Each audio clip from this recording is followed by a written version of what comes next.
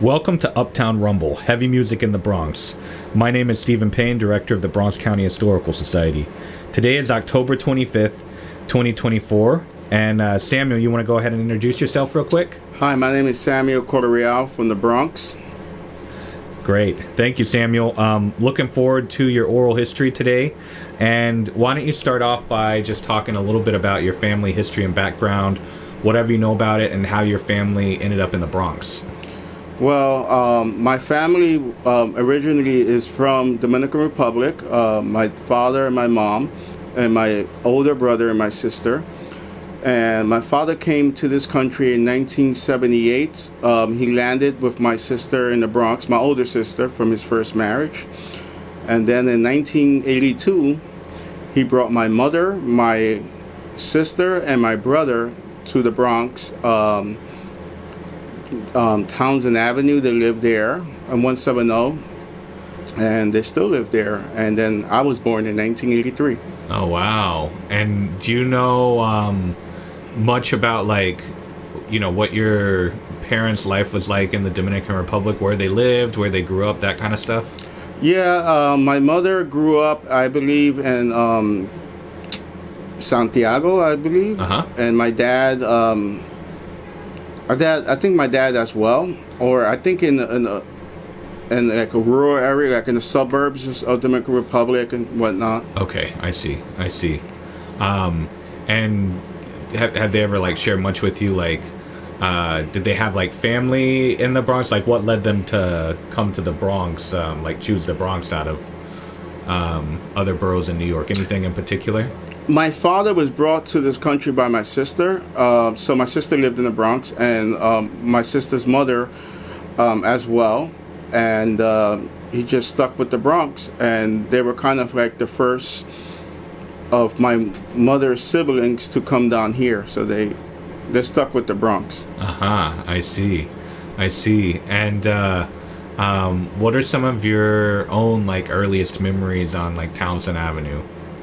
Well, my father, I remember my father was like big into like vinyls and stuff like that. So he had some vinyls. He had like Prince, Michael Jackson. You know, my brother was into like break dancing and stuff like that. My sister as well. You know, so they had records and they used to spin them, and you know, and because we lived in Townsend Avenue and on the 4th floor.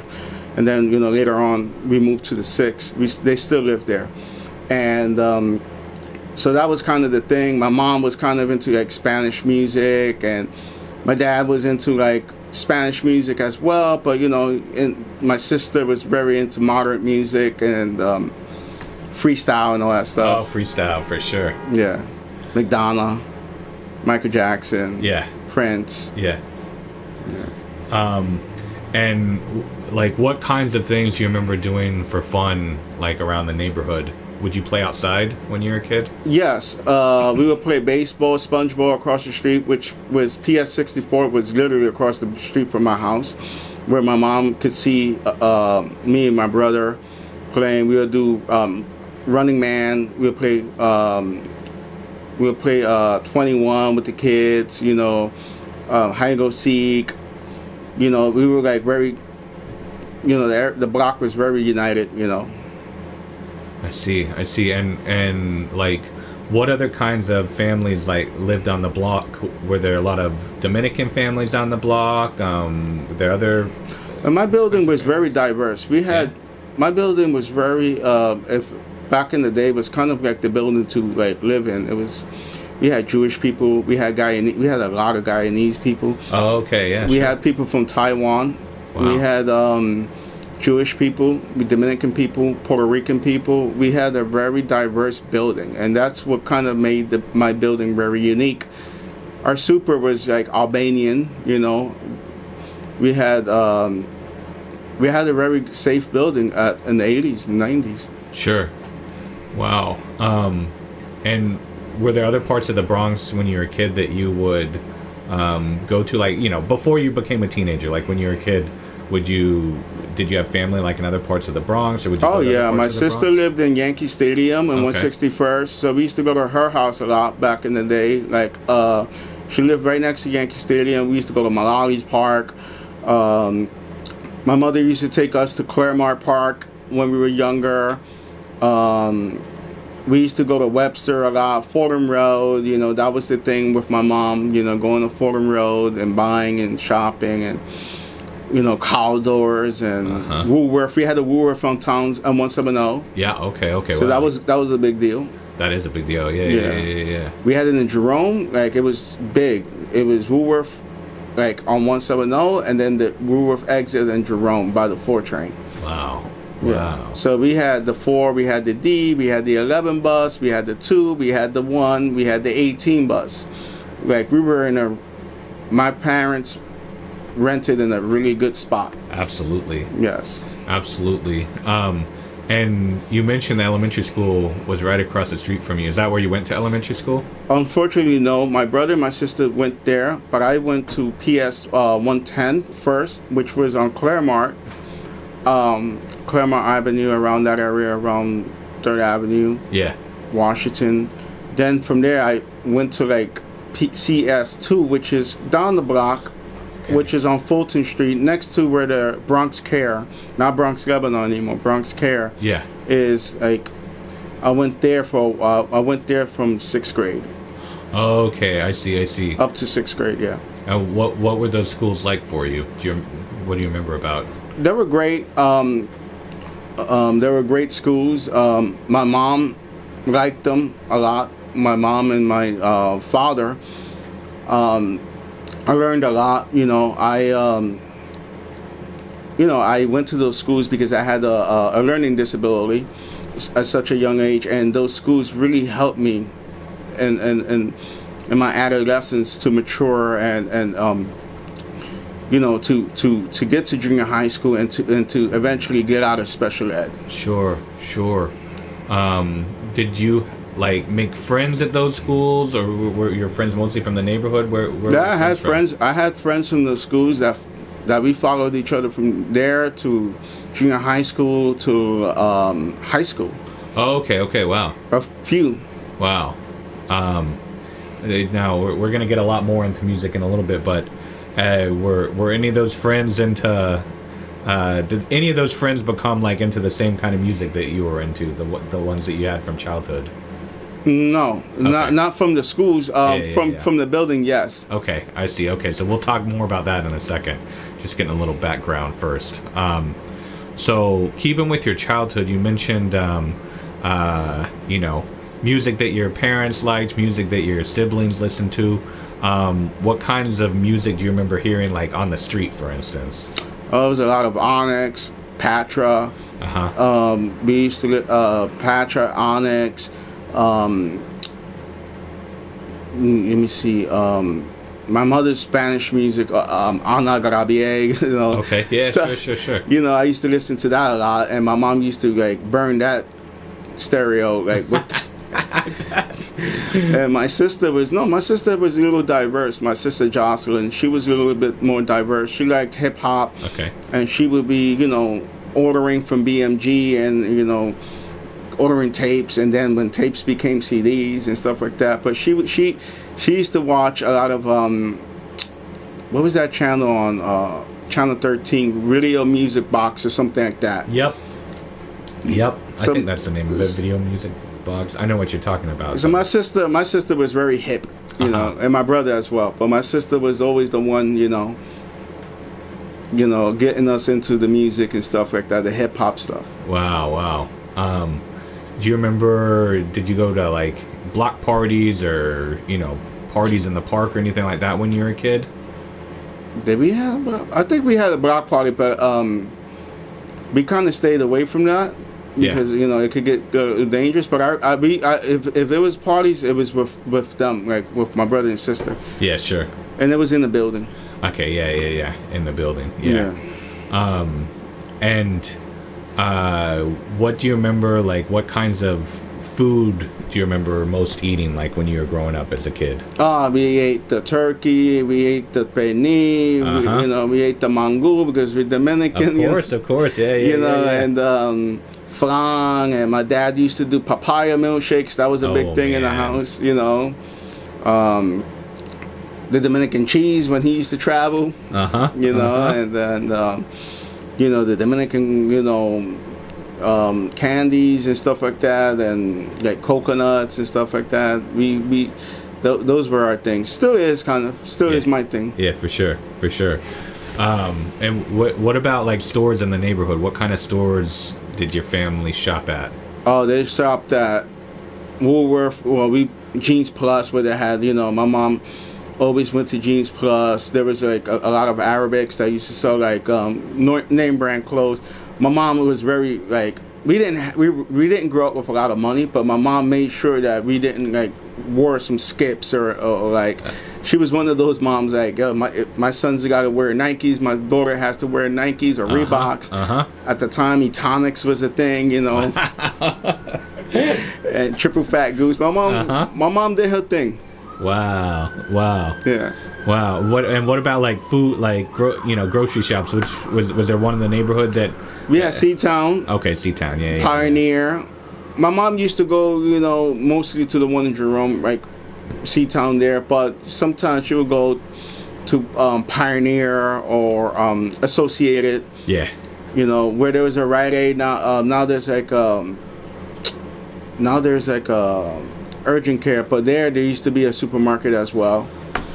I don't know if you would remember this because you're a kid, but you know, obviously now in a lot of grocery stores in the Bronx you go into, you can find like a pretty decent selection of like Dominican products. But did the grocery stores like that you remember when you were a kid, like could you find like Dominican brands in grocery stores? Or no, it's not. It's now it's more. Now I see it more, the Dominican brands. Yeah.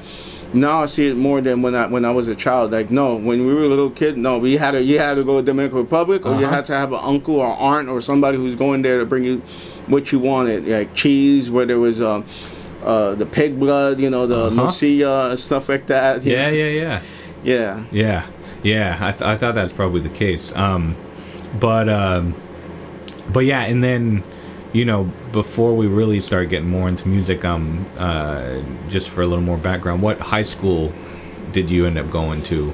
I went to DeWitt Clinton High School.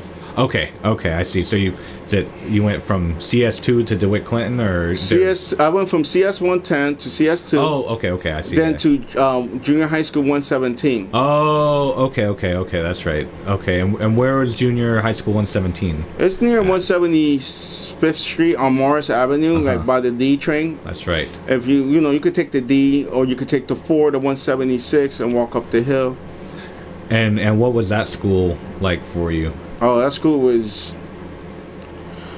great, but the only thing I didn't like is that we didn't go outside. Oh, damn. But you know, at the end, towards my, because I only went 7th and 8th.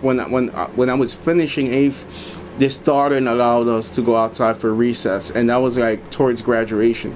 Oh, I see. They were trying to do an experiment, you know, with now, you know, because the school was dangerous. I see. Yes. I see. I don't know how is it now, but yeah, we were allowed to go outside, but just stay in the schoolyard, which was great. Do you remember like any specific instances of, you know, danger, or it was just like, you know, oh yeah, a vibe? Yeah, it was just dangerous. Like Freshman Friday, you know, that really exists. Halloween. Then you got the drug dealers on the corner. You had to watch your back. You know, taking the train. You know, we were young little kids, and you know, those guys were like teenage. We were like junior high schoolers, and those guys were high schoolers or dropouts. Yeah. We had to be careful with those kind of people. They used to go there and kick it to the junior high school kids, and you know, and they men in the 20s and stuff like that. Wow. Were there like crews or things like that in your neighborhood, or you know, around? Oh yeah, there were in our block 170. There were the Bloods, like in the 97-8s and stuff like that. Oh, okay, yeah, a little. Yeah, but and then we had the Dominican gang there, you know, called Dominican Don't Play, but you don't really see that much. We see Bloods, and now I'm there, but they don't really. Townsend is still a good, you know, it's not as the worst area to live in. Like, oh, you could, you know, it's still a good area. Yeah. Every area has its thing, but It does, yeah. for the most part, everybody kind of looks out for each other there. That's good. That's good. And are there like other things you want to share about your childhood? You know, anything else about like things you do for fun or anything like that before we get more into music?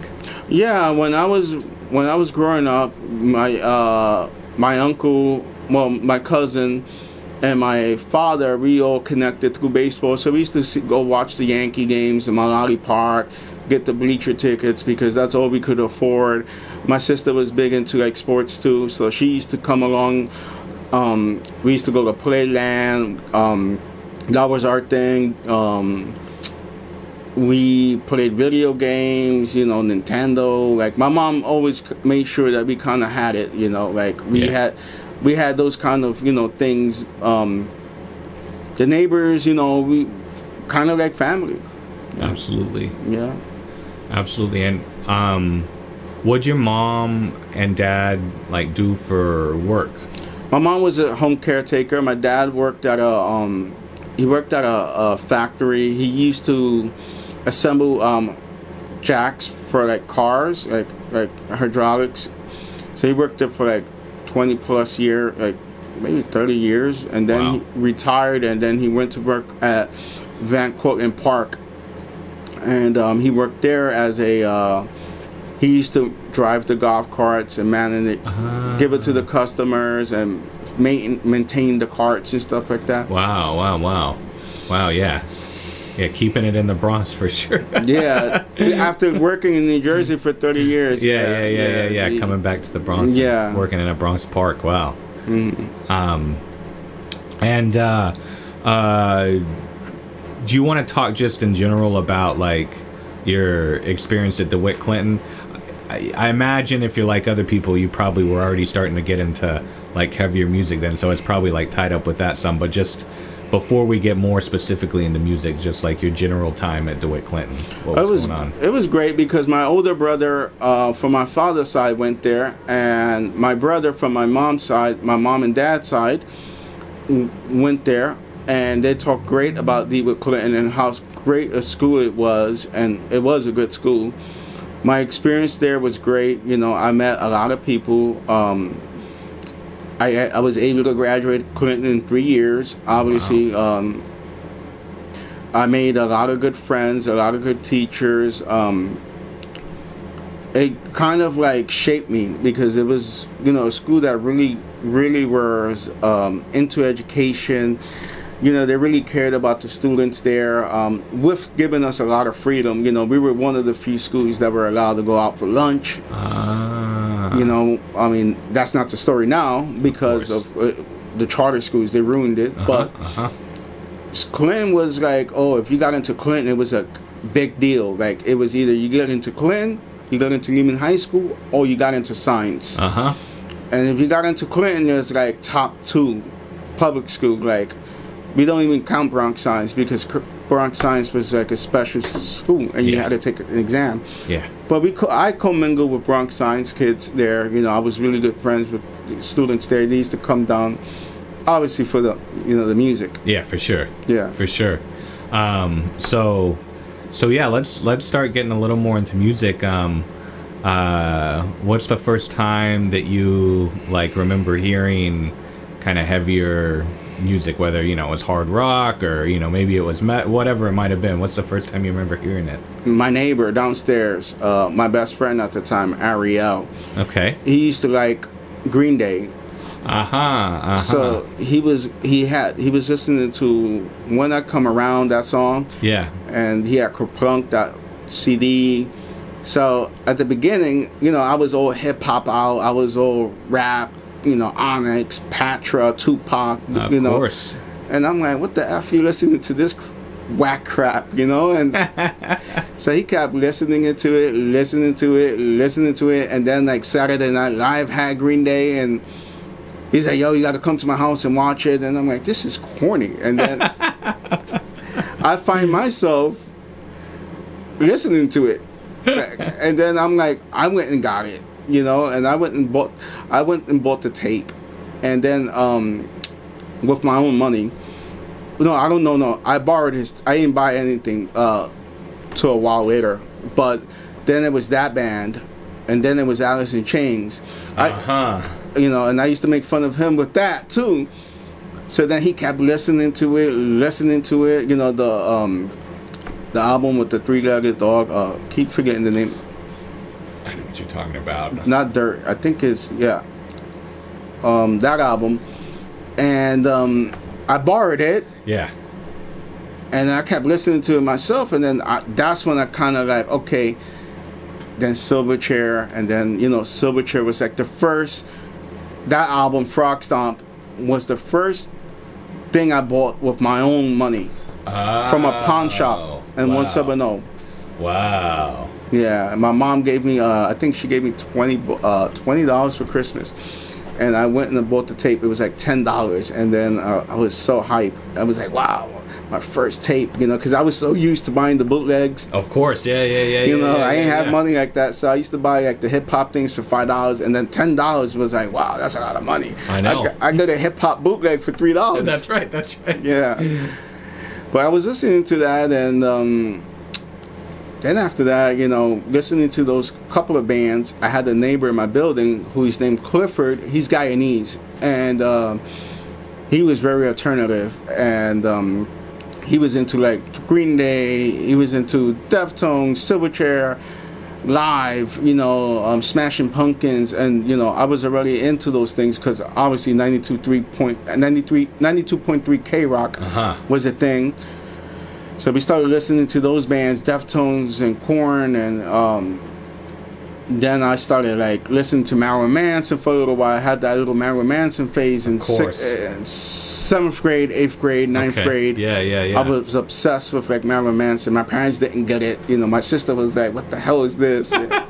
Did you dress the part? I did in 9th grade. In 9th grade, when I went to Clinton, I had my friend who was alternative, Clifford, and his cousin who lived downstairs. He still lives downstairs of my mom's building, Andre, who was into Metallica. They used to wear the ball chains and stuff like that. When I went to Clinton, I was like, I want some Airwalks and I want the Y-legs.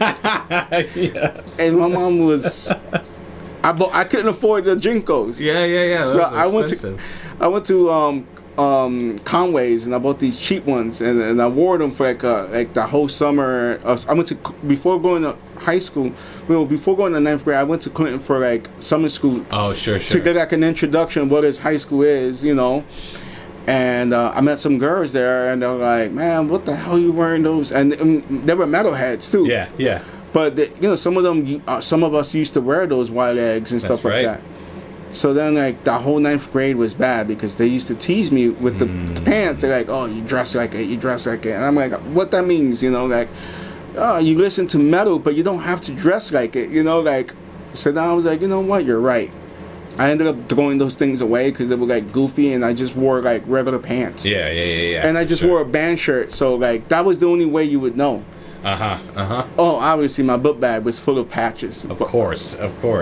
But and the ball chain and the long chain, and you know, but that was the only way you knew that I listened to metal. Yeah. Wow. Yeah. I remember the Jinko. Yeah, they're coming back. Oh my God! I heard that. Yeah, there's kids who now in current era of hardcore. I go to shows and these goofy kids are wearing them. I don't. I know. But I don't understand. But me, when I was in Clinton, meeting a metalhead was so great. It was like, wow, it's like you buying a CD because now you have a connection with somebody who listens to the same thing. So when I got there in summer school, I had no friends, and I had met one kid that he was African American, he's black, and his name is Rev, and he lives in the Bronx. Obviously, we all from the Bronx. Yeah. And he was wearing a Marilyn Manson shirt, and I was like, wow, he's the coolest guy. Like, and then he saw me, and I was wearing my, you know, Marilyn Manson T-shirt. I had two. That I burned those shirts to the ground. I used to wear them so much. And I had the "This Is Your World, Which We Grow, and We Will Grow to Hate You" shirt, and he had the one with the halo. And like, And then I was like, yeah, I listen to metal. And then he's like, yeah, I listen to metal. And then he's like, kind of introduced me to everybody. Like, there's these twins that they're from this area. Okay. They're called Marie and Jessica and Maria. Marie. Okay. They don't live here no more, but they were from exactly this area. We kind of hung out around this area. Those twins were in Clinton, and they were goth, but you know, they listened to music stuff. We had those girls. We had the Dominican, another guy that looked kind of like me, Nick Kelvin. We had a little clique there of metalheads and stuff like that, and obviously the Bronx Science kids used to come down and stuff like that. But we didn't really have we had two people in our clique that played instruments and stuff like that, but not really well. Yeah. Well, one of them did. His name was Amari. He played guitar. Rev, the kid that I made the connection with, he played drums. But you know, from there in Clinton, I joined the marching band. I used to play the crash cymbals, and I joined the actual jazz band. I used to play the upright bass. Oh wow! In the school, and I played it for like 3 years. And my Clinton High School was the first school in the Bronx that had a marching band. Wow! So that they eliminated my my gym. Great. to put that class as a marching band, and which was great too because it counted as a credit, so it boosted up my my average. And yeah, we had a marching band, and she ended up moving to Walton High School. Her name was Miss Smothers. And she was the marching band teacher, and she went to Walton, and now she works there. I guess Celia Cruz Music School. Yeah, sure. And she was she was great. She was mad as well with me because I graduated early, and she wanted me to go to Berkeley, but she wanted me to stay another year. Yeah. And I didn't want to do it. Sure. Yeah. So since you played upright bass, did that mean you were also starting to play like, you know, electric bass, or did you get? I tried, and I still tried. Yeah. I tried, and I got 2 basses on my house, and I haven't even I've touched it during pre-pandemic. I tried to relearn it, and I had a teacher coming to my class, and he was teaching me, but then the whole pandemic happened. And, but I was more, I was weird. I was more comfortable with the upright than the electric. It was such a transition. Yeah. Yeah. Yeah, I could get that. So, do you remember, like, what was the first, like, show, like, concert that you went to? Oh, yeah. I would never forget it. I would never forget it for 2 reasons.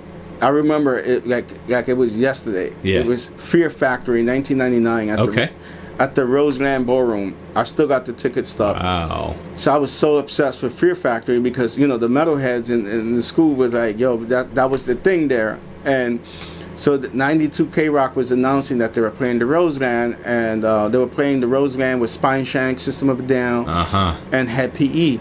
So I called my dad at Bancourt and Park, and I was like, Pop, can I go to the show to go see Fear Factory? If it's okay with my mother, it's okay with. If it's okay with your mother, it's okay with me. And I'm like, okay. So I told my mom, and my mom was like, if it's okay with your dad, it's okay with me. So I'm like, Mom, what you think? He's like, he said that. So I took that as a yes, and I went. And I met up with my friends, and we got home really late. And mind you, I was like 14 at the time, really super late. And crazy enough, I could say a story before this Fear Factory thing with music. And I got home late, and I was on high because wow, I got to see Fear Factory. I got to see live music. My heart was beating, and mosh pit, and I got to stage dive and all that stuff. When I came home, my father whipped me because I didn't get the confirmation from either or. And that was crazy. But in 7th grade, Howard Stern had a movie. Oh, yeah. 1990. It was called Private Parts, I believe. I remember that. Yep. So my neighbor, my Guyanese neighbor, Clifford, and his uncle, which is named Marcel, were like, they were going to the premiere. So they were like, yo, you want to come? Blah, blah, blah. So I'm like a little kid. And, you know, my mom used to watch kind of Howard Stern a little bit. But my mom doesn't know English or anything like that. My mom used to just call him gay because he looked kind of like, I don't know, my mom used to, that was just her thing. Yeah. And my dad used to watch it because my sister used to watch it. So, like, my parents were like, where you want to go? I said, they're going to the premiere. And then I made him come upstairs and tell them, like, yeah, I'm going to take care of Sammy, blah, blah, blah, this, that, and the fourth. My parents allowed me to go. And I saw Marilyn Manson. I saw, like, all his instrument players. I saw Chris Cornell. You know, I saw all these stars. I listened to Ozzy Osbourne. Like, I didn't watch. It was so far. Like, Ozzy Osbourne performed the song Pictures of Matchstick Man live, like, near Madison Square Garden. And that was kind of the first live experience. But my first show was that Fear Factory show. Wow. And were you, like, aware in high school? I mean, obviously there was your own circle, but were you aware of, like, Bronx bands or, like, you know, live music happening in the Bronx at all at that point? Oh, yeah. So I'll get to that story. So in 99, I live in 170. So in 170, I'll get to that later with the big dogs. Okay, sure. 170, I was coming out to train, and I see this guy with a bass. And I'm like, oh, you play in a band? He's like, yeah, I play in a band. And where's the band? Where's the practice? Like, oh, we call MOS. And I'm like, MOS? What that stands for? Man of some serious shit. So I'm like, oh, that's cool. Like, man, I would want to check you guys out. So the kid name is Peter Calderon, who to this day I have him on Facebook. We haven't talked in years, but we're cool, you know. And you could come to our practice. I'm like, yeah, I would love to see that. So then I was like, yeah, cool. So where is the practice? Oh, I live. It's in Elliott, and I'm like, so like 170. So I'm like, all right, cool. So I called him. I got his number, and then he invited me to go and see this guy play guitar. His name is Greg. And then they had the drummer. I forgot the name of the drummer. I think it was Wilton. And then he came, and then Peter was playing the bass, and they had some songs. They had two singers, this guy named Tony and Steve, that used to call him Kiki, and they had this other guy named Gary that passed, that was friends with my friend Clifford that went to Walton. I see. But these guys like Greg, Kiki, Tony, they were like high school friends from Columbus High School, but they were kind of a little bit older than us, and they were kind of like dropouts. I see. But they were playing, so they started to write songs, and then they started to practice in that little apartment, and then eventually I think they went to Music Unlimited. Music Unlimited, yeah. Yeah, on Pelham, and they started getting a little serious, and then we had this guy, man, who kind of helped us, helped them, Gio. Oh, Gio, for sure. Gio helped them. Gio's like, helped them get on the show at the Black Thorn. So that was my first thing of the Bronx thing. And I went in there, and I'm like, okay, this is not like Fear Factory. This is not like the big bands. This is not, you know, mainstream. But this is local. This is cool. It's music. I don't care what it sounds like. Yeah.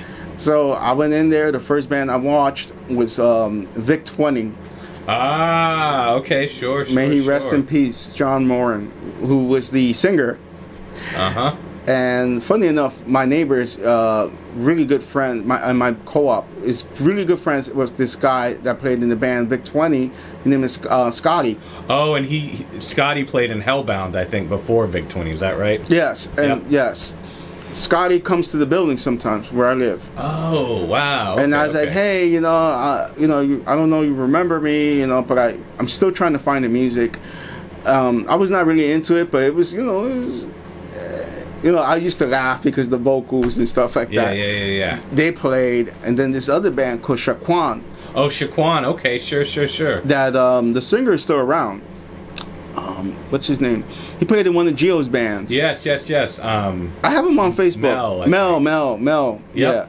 Mel was cool. I think he lives in Co-op City or something like that. Mel Riley. Yep. So yeah, I saw his band. I liked his band, Shaquan. I thought they were pretty good. And it was really packed. That Blackthorn, oh my God. I went there quite a few times. And they had this promoter. He was not that great. Nicky Camp. He used to stiff all the bands. Uh-huh. And that was the... Once I saw that, I was like, wow, this is great. Bronx music. And then we have Bronx Net. Let me tell you, Ghetto Fest. Like, I used to watch that thing all the time because they used to throw shows. Oh, on Bronx Net, really? Ghetto Fest, Chris Ghetto Fest, I know. Oh man, I didn't realize that. Yeah, there was this kid named Stoney. Stoney lived on Marcy. Uh-huh. On 170 near Greg, like where all the big dogs live. Yeah. Which I'll get to in a minute. And Stoney used to host the Bronx Net, and he used to do some stupid skits, but they were all metalheads, and and they used to wear like Deftone shirts and stuff like that. And I eventually went to school. One of them they were from Columbus, and they Columbus High School. One of them went to Clinton a couple of them went to Clinton for like summer school. And I used to go to their Ghetto Fests. They used to throw them in Manhattan, but it was like a Bronx thing. It was Bronx bands. I forgot the name of the bands. Moss was on actually one of those festivals. Aphrodis, I believe, was on. Aphrodis, okay. Chris is from Riverdale as well. Yeah, sure. Yeah, we had that. So that's where, like, me, my other friend, like my best friend, Louis, we talk about that to this day. Like, we didn't meet during that time, but we talk about the Bronx Net, about Ghetto Fest, kind of being the stepping stone of, like, getting to where we are now. Wow. So your first Blackthorn show and the Ghetto Fest, all of this was happening when you were in high school? Yes. Wow. I went to a couple of Ghetto Fests. I went to the one in they did one Ghetto Fest around 34th Street. Okay. And then they did one around 59th Street. There was a studio there. Forgot the name of the studio. It was like, it's kind of far from the train. You got to walk a little bit. That was the last one they did. I remember that year. I think it was 2001 because I ended up seeing Strife and CBGB's. Oh, okay. And I took a friend there, and Strife and CBGB's with God Forbid was his first real show, not like a Ghetto Fest. Yeah. I see. Wow. So, aside from Blackthorn, were there other like venues in the Bronx that you remember from that time? There was another spot, but I don't really remember the name. Well, I booked in the Bronx, but there was a spot before that was like in the highway. Like, forgot the name of the spot. Four in the Chamber played there. So did a lot of these Bronx underground bands played there. I forgot the name of the venue. My friend Louis knew the name. We talked about it a couple of months ago. There was this specific venue that I remember there, but I do remember obviously the Bronx Underground. Of course, yeah. And then my show that I booked in Yankee Stadium in 2000, near Yankee Stadium, like 161st, this club, Social Vida. Oh, sure. That Gio was booking there as well. Sure, yeah. I remember him talking about that. Yeah, he booked there. And who was on the show that you booked there? I booked CDC. They're from Pennsylvania. I booked Winds of Plague from California. I booked this band called For the Fallen Dreams. They were from Michigan. And then I stacked it with my local bands, which was Line of Scrimmage, Fatality, Face the Truth, I think Point Pleasant played. Not too sure. They were at the show, but I don't really remember if they played. But yeah, we stacked it with our bands. Of course, yeah. So is now the time when you want to get into like the big dogs and first meeting them in the Bronx, or is that not yet? Is that later? Well, after that, during Clinton, I was a couple of my friends. We were all new metal together, whatever. Yeah. So our first introduction to like underground music was like Candaria. You know, a couple of my friends didn't like them, and then one of my best friends, Abraham, that plays in the band from the Bronx, that used to play in the band. Well, he still does, kind of. Well, he's still in the band. Horacio Diada, who used to live in the other side of the Bronx, 3rd Ave. He sold me Candaria 300 Process of Self-Development in the 10th grade. Oh, wow. And he was not into it because of the jazz. Yeah. And I was into it. And I was into it because I saw Booyah, the singer, wearing a Candaria. I'm like, I want to check that out. So I got into that band. I got into God Forbid. Then my Asian friend, started writing Hatebreed on his book bag. So I was like, okay, what's that? And then he said, yo, just listen to WSOU. They play way better music than K-Rock. So I started listening to that. Then I started getting into like, that's how I got into real hardcore. Like, I see. Listening to Seton Hall and listening to Hatebreed, Candaria, you know, what was the band from Buffalo? I listened to like Overcast. Okay, sure. You know, like bands like that.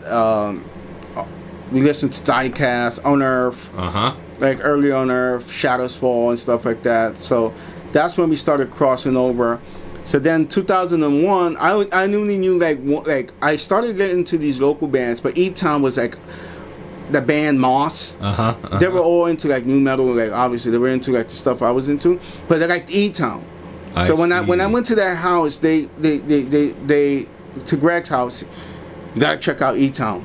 So it was kind of wigger music, you know, and you know, I was like, wow, this is great, you know, this is like Fuck the World EP and Time to Shine album. I was like, wow, this is great. So I was too broke to even go to see those shows. Yeah, sure. So then one time E-Town was playing at the Puerto Rican Day Parade, and that was my first underground show. And I went there, and I didn't even have the correct change to buy the tickets. I think it was like $8. Yeah. So I went all the way down to the wetlands to go buy this damn ticket because I was poor. And I was like, I think I needed $1 or $2. I had like $6. I don't remember. And there was a guy there on the line. He said, hey, I'm here to buy Fishbone tickets. And the guy was like, oh, I'm buying E-Town Concrete tickets.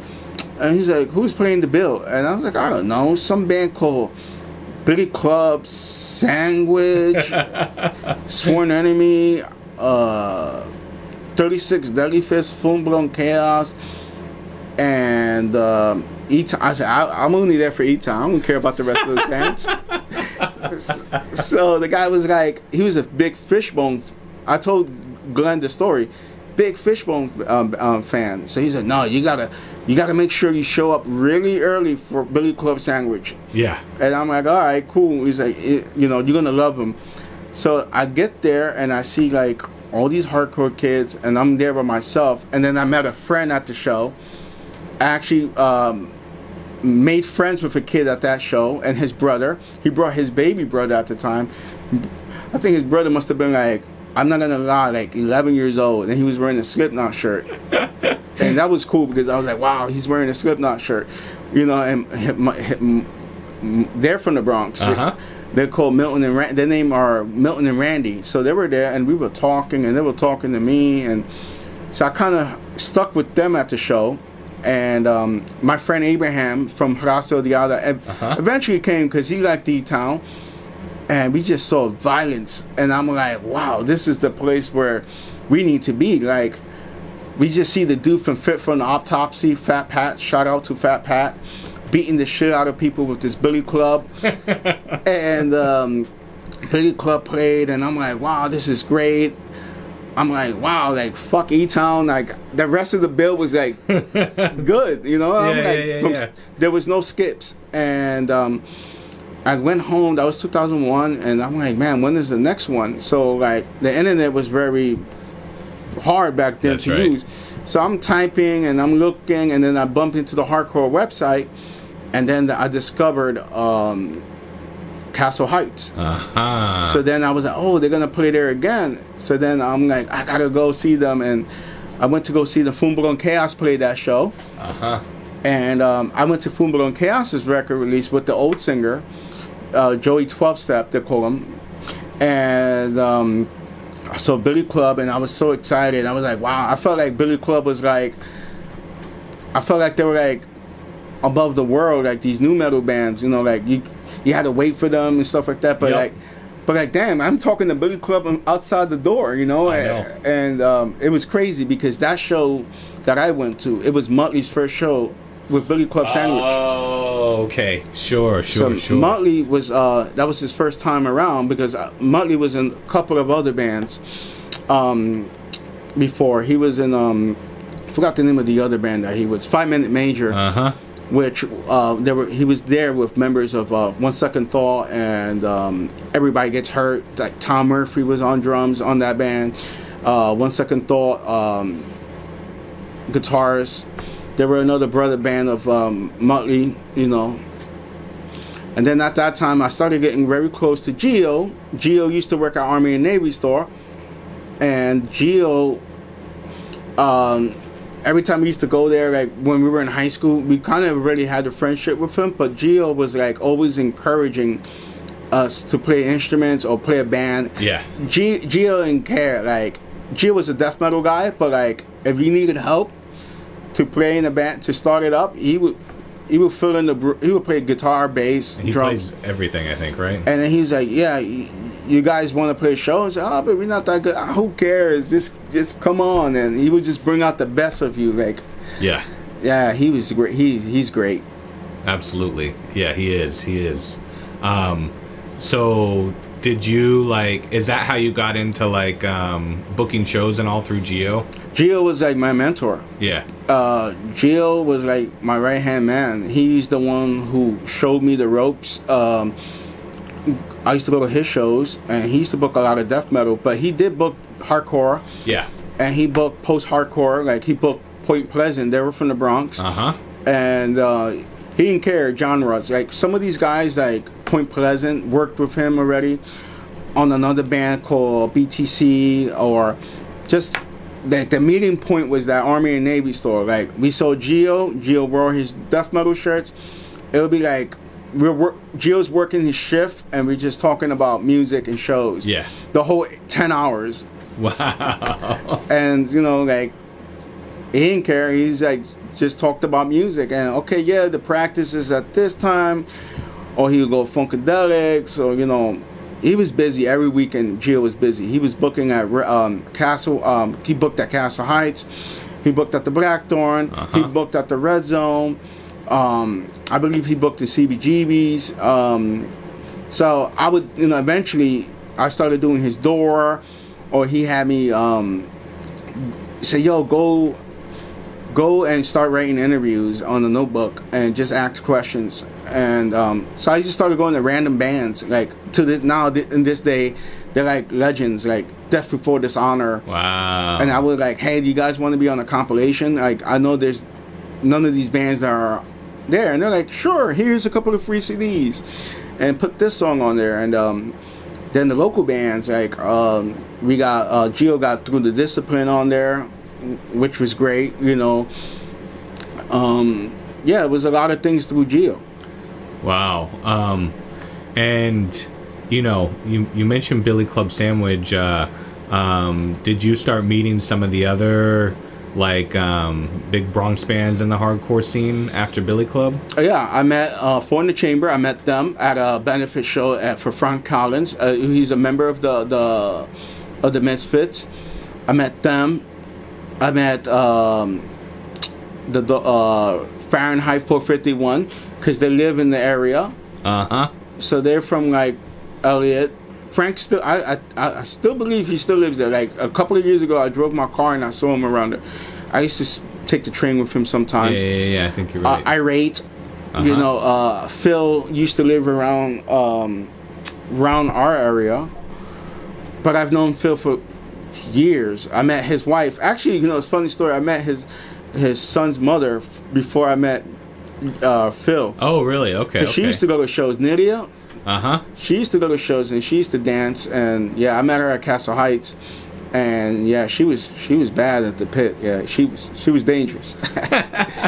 she was a tough cookie. Wow. And I met Phil. I met Yubi. You know, I met Goramentis. Oh, sure. Gary, I think that's his name, right? It's Barry. Barry. Barry. He worked in Kennedy. That's right. And I played a really bad show one time, and he was there, and he gave me a Goramentis CD. But I met their bass player, Lewis. Met him when I was in college, but he wasn't their bass player. Okay. I met him in the college because I went to Queensboro Community College, and I saw him on the train, and I saw that he kind of... But then he messed with the Bronx bands for some reason, and eventually he did join Gio's band. Yeah. And then he did join Goramentis at one point. I guess he was from the Bronx. I haven't talked to him in God knows how many years. Yeah. But the Bronx bands, Goramentis, Fahrenheit 451, District 9. They're from the area too. That's right. Actually, I had a little history in 2000, right before I moved to Riverdale, by Puerto Rican Mike. He gave me a history, because he lives in Arizona, but he came, you know, for like a black and blue. And he said, "Yo," he said, "Who's out here? Blah blah blah. I want to chill." I said, "Me." He's like, so he came to one seminar. I said, "Yo, give me a history." So he showed me the spots where they practiced, where they made the noise, where they, you know, the buildings and everything. It was so cool. I was like, wow. Obviously, District 9 is down the block, the school district. So that's how he told me he got the name and everything. And I was like, wow, I had these legends living right next to me, like, all this time. And too bad I was in high school. I didn't get into hardcore. You know, my path would have been different. But, you know, everything, you know, happens for a reason. Yeah, that's right. And the timing might not have worked out really anyway, because, like, Fahrenheit probably broke up for the first time when you were in high school, and District 9 was kind of off and on at that point anyway. Yeah, so I probably would have, like one of my new metal friends didn't even know about them. And I actually met Freddie Madball when I was in high school. And I didn't even know he was Freddie Madball. Oh, how'd you meet him? And it was crazy. I was taking the 4 train to Marshalloo. That's where Clinton is. And I lived, obviously. And then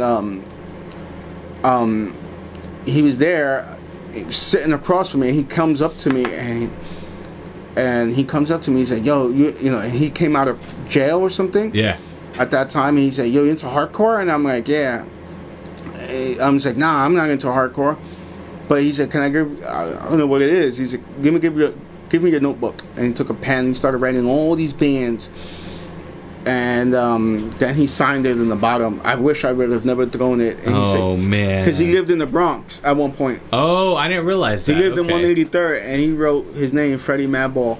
And he said, Madball, Sickle, Agnostic Front, you know, Killing Time, and all those bands that later on I got into. Yeah, sure. So when I told my friends about it, like my new metal friend Rev, I met some guy with hairy arms, and like he had hairy arms, and you know he was like Spanish looking, and he told me to check these bands out. And I gave him the notebook, and I showed him, like, bro, you met Freddie Madball and you didn't say anything? I'm like, because they kind of knew, but they kind of kept it inside house. Yeah, sure. They didn't kind of like. They were a little selfish, you know, towards the tail end of our friends. We're still friends, but like they didn't like really. Hey, check this band out. I see. So they're like, yeah, I met the guy named Freddie Madball. I was like, wow, you stupid! Like, why didn't you have a? It was crazy. That's crazy. Damn. It'd be awesome if you still had that paper. Yeah. Man. I have the ticket stubs of the shows. Yeah. You know, and then you know, I met Carly Coma a few times. Met him. I met the guy from Biohazard, Evan. Very nice guy. And I remember seeing them. The VOD played the Hammerstein Ballroom with God Forbid and Cradle of Filth. Oh, okay, wow. And I didn't have any tickets, and I was out there like on some broke shit. And he just came out and he said, "Here." Wow. And he gave it to me. He signed it. I still have it. But then, you know, like going to shows and then learning a lot from Gio. Gio was like really instrumental. I booked my first shows with him. I booked a show in Pennsylvania. Okay, wow. I took the Bronx band, Four in the Chamber. I brought this band called Tomorrow's Victim from Queens. My Veteran. They were from the Hudson Valley. I took like these bands that Gio was booking, and we were booking together. And I said, "Oh, I want to book a show in PA," but I didn't know it. I knew one band, and my brother, who doesn't like hardcore or anything like that, said, "Check this band out. They're called October Skyline from Pennsylvania." And I'm like, wow, I became obsessed with it. It's like grind and it's metalcore. Yeah. So I became cool with them online, and I booked a show, my first show there. Then I booked my first real show in the Bronx was the Black Dahlia, I mean not in the Bronx, in Queens, Red Zone, was the Black Dahlia murder. With Path for Terror, which was like members of Fumble and Chaos, Ray, other band, this band called Arson, Set Ablaze, and Swear to God. Okay. It was like the most weirdest mix. And Black Dahlia was coming off that on Hollow, their first record. Oh, okay. So wow. Me and Gio booked the show. Their guarantee was like $75 each. We didn't mean it because it was 25 people there, and I was like, "Oh my God, it's gonna be bad." And the band was so grateful. We gave them $50 or something like that. Then after that, I booked another show, which was really bad. I started, the second show I booked was Evergreen Terrace, Unbroken Wings, Remembering Never, and Scarlet. And disclaimer to all you guys who book shows. Never book a show without backup money. And that show was horrible. Then after that, I took a break, and then I went back and I booked a show in Zone 13 with October Skyline, Raso Odiada, and a couple of other bands. Then I started getting a little better, booking the shows and having backup money, actually having a job. I used to work at the Limelight. Oh, okay. What did you do there? I was a busboy. Okay, sure. So then there I started booking shows. I started booking shows at the Red Zone a lot, and I was working with Mary, who used to book at the Red Zone. So she used to book shows. So I used to like throw bands under her and say, "Look, let's get these bands on the show." Blah blah blah. Then the Red Zone kind of fizzled out. Then I ended up booking shows in Greenpoint with my ex-business partner. I owned a record label. It was a Bronx record label, Bronx Brooklyn label. What's the name? What was the name of it? On the Attack Records. Oh, on the Attack Records. Okay. So we wanted to do like this Bronx Brooklyn thing, and it worked for years. We did put out a lot of music. We put out bands from all over, and so we were booking in Greenpoint. We were booking in Staten Island, this place called Dock Street. We were booking even Don Hills. I had to go through Nicky Camp. It was not a good experience, but I bet. With him. And then I did the Pyramid Club. Before, I forgot about that. The Pyramid Club was great.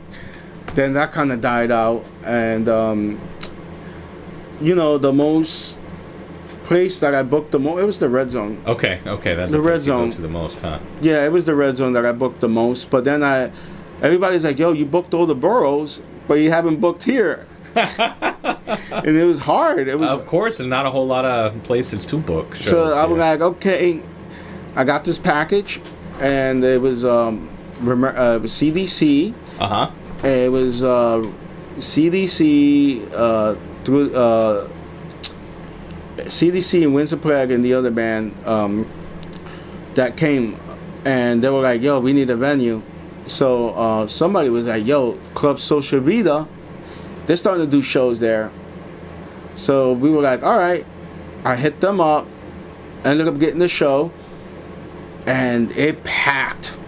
It packed, and it was like, wow, it was like 500 kids there. Like, wow. Even kids that go to the red zone, like, came down because obviously the bands were great, but of course, yeah. They were like, wow, we haven't seen something in the Bronx, and they usually get the Bronx Underground. Yeah, sure. It's not like real hardcore bands. Yeah. Like, wow, like, so we had the show there, and we had all kinds of walks. We had Face the Truth playing there. They were like, the singer was Crip. He passed away. It was so urban. There was a kid there who played in one of the bands. But he didn't play the show. He did a documentary of the show. Oh, okay. It's called The Brown, the Blue, the Black. I'll send it to you. Oh later. yeah, send it to me. Wow. So he documented. Shit. What it is to have music in the Bronx and stuff like that, and urban. So this kid filmed there, and he was doing interviews and documenting all the bands that played the show, and it was great. Like, the owners didn't like it; they shut it down. I bet. They were like, "It shut down." Like, if you see the documentary, you'll see it for a minute, and you're like, "Oh, they shut the music down." But then it kept going. I kept telling him, "Don't worry, this is what we do. We just punch each other in the face." Yeah. But at the end of the day, we're friends. Yeah. And he was like, he wasn't having it. He was a hood guy. So then, towards the tail end of the show, Wins a Plague played, and they're a heavy band, but they got a lot of piano and stuff like that. That's right. Yeah. The guy was so amazed about the band that in the middle of the set, like when they stopped, he said, "Hold on a second." He came down, he grabbed the mic, and he was like, "This is a effing band," to like the crowd. "This is a good band. This is a great band." And he's like, "Give them beer," and they're like, they all have X's on their hand because they straight edge, and we're like, "We don't drink." He's like, "No," giving them buckets of beer and stuff like that. God. And I'm like, we were just laughing. We're like, wow, he calmed down, like he got it, But it was a great night, and like everybody was so excited, and to this day, that's like the most talked thing that I did. Like, wow, man, you brought something to the Bronx and something that we needed, because we have FOC, but FOC was more catered to, like, it was kind of like kid-friendly shows. Like, they were doing a good thing, but they did a very great thing. But they were like more sheltering the. That's right. Then like you're having this underground aggressive music plus friends like Johnny Cage is a fake, Gigi's band, right? They were from the Bronx. Those kind of bands would not fit in the FLC crowd. That's right. Even though they will book them. Yeah. But the moment, chaos breaks off, like, people are beating the shit out of each other, they don't. Yep. So my show allowed people to do that, and they were like, "Man, book more," and then, we weren't able to book more at Club Social Vida. What year was that show? 2007. 2007. I think 2006, 2007. I gotta look at the YouTube. I thought I sent it to you. Yeah. You probably did. I just don't remember the year off the top of my head. Brown, Black, Blue. Yeah, Fatality. Like that was. I had Fatality on there. They were on my record label. A lot of these bands that I had on my record label, I wanted them to be on my label because of how we connected. We being minorities. Absolutely. And we didn't have any money, and they didn't have any money. Like, they didn't have any money to even like play shows, like bring instruments, So like I wanted to like help them get their jump start. So me and Jay, who is the other guy who owned the record label, who now owns To The Point, we would get them jump started like by paying for the recordings, paying for the artworks. Wow. We had Line of Scrimmage. We had bands from Puerto Rico. I had a lot of Christian bands that I put out. Yeah. I had bands from like Germany called Fall Brawl. I had bands from Paris called Providence. I did splits. I had distribution all around the world. Like Muttley went to Japan, and he was like, "Yo, Sam, like, I thought I was under the red here. Like, I wasn't making any money. I was doing it for the love of." He said, "Yo, when I went to Japan, bro, I saw a whole section of your stuff saying like Bronx hardcore, like New York hardcore label," and I'm like, wow, I was so happy because I'm like, wow. I never seen that here, and it was so hard to get your stuff on record stores. Absolutely. Like Generation Records, I would go there. I was like, hey, you want some? You want to buy it too? Here, have it for free. And then I know, but to see that, from my tiny little from my mom's apartment, starting that record label. And then my mom's like, yo, you better get your shit out and move into CubeSmart. and putting all my records in CubeSmart CDs, and then moving to my apartment and just doing it for my apartment. Wow. So I did that record label from 2005 to like 2012. Wow. And where would bands like, did you have a spot that you'd send bands to like record or wherever they wanted? Wherever they wanted. Okay. But there were certain bands on my record label like Fatality. Yeah. And Way to the Crown. More Fatality recorded with Len Carmichael, that played in a lot of bands, and he does a podcast with Muttley. Oh, their podcast. Okay, yeah. So Len Carmichael is an engineer, sound engineer. He works for This Is Hardcore. I met him. He was one of the first guys that I met at Castle Heights when he played in his other band called Breath of Silence. So I kind of kept a little relationship with Len. Yeah. And he was recording bands, and I was like, wow, I like your production. And I didn't have so much money, to pay for the recordings. So Len was like, oh, I love Fatality. I'll record them for like $800 full length. And we're like, let's go. And he recorded them, and he made the best out of them. Yeah. And that's why I like Len, because Len would take a band like Way to the Crown, who didn't really had the talent, but he made them shine in the studio. And then after we recorded that record, he made them better musicians after they left.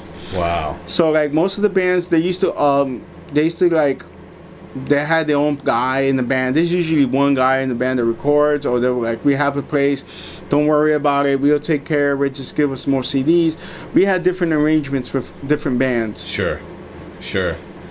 What was the first band that you signed to your label? Do you remember? Oh, yes. It was called Blood of the Martyr, and they were broken up. They were from Erie, Pennsylvania.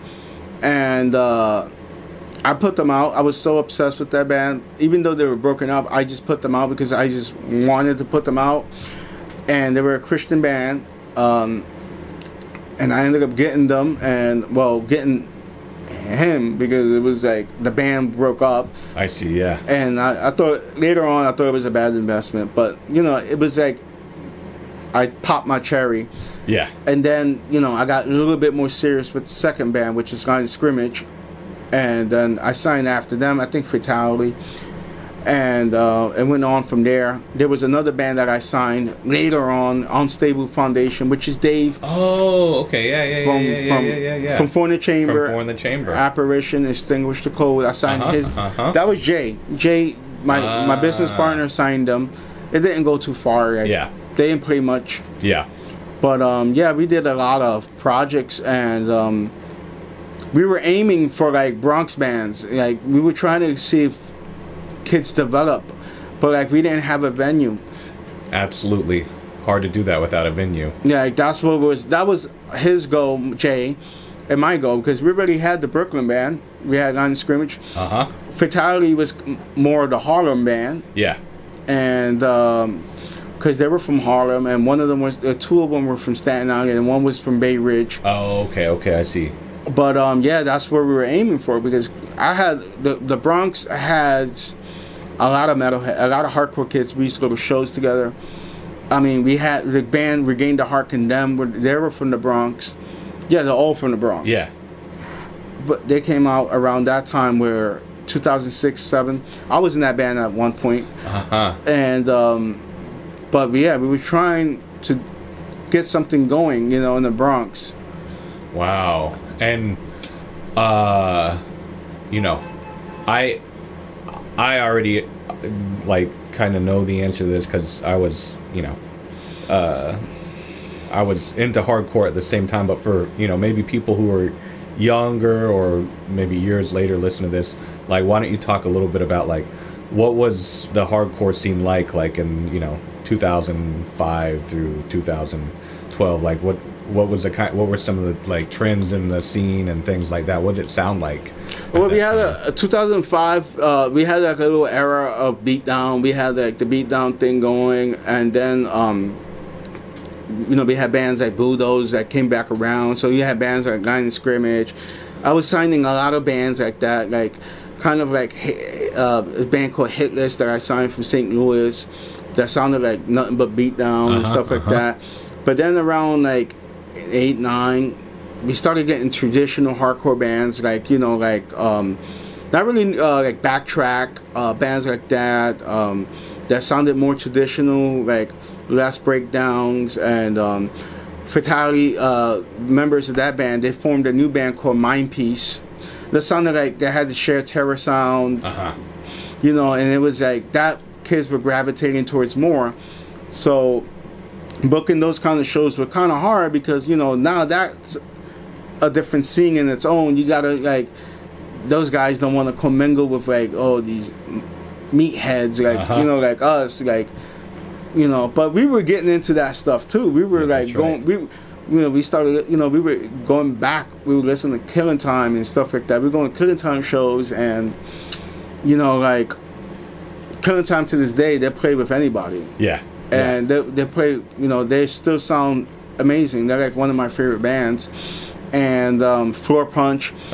And that's kind of like in that era, from 2005 to like 12 was kind of a weird era. Because of the bands. The touring was big, but the bands, like some of the New York bands, it was really hard to be in a band in New York City. The reason why, because if you tour, you lose your job, or and I'm not, even if you live with your parents, it's not like if you're living in Long Island, you're living in a private house or something like that. Studio was very expensive for people who didn't have a job.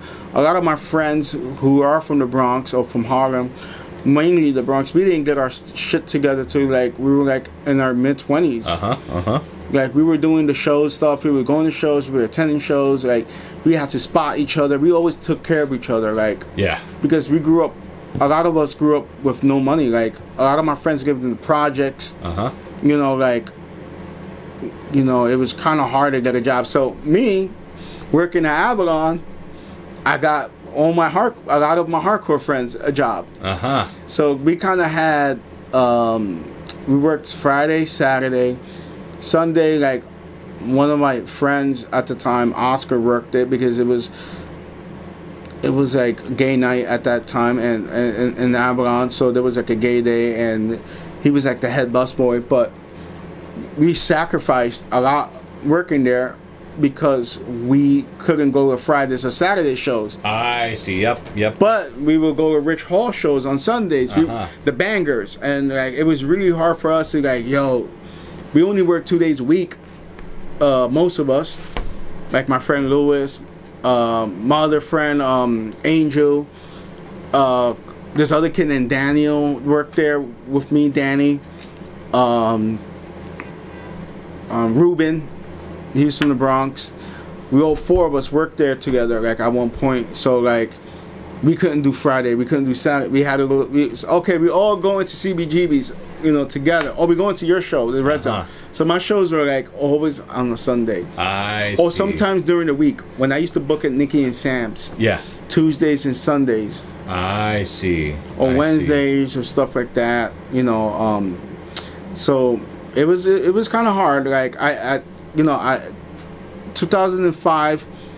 We had some peaks. Like the peak was last minute Hellfest canceled.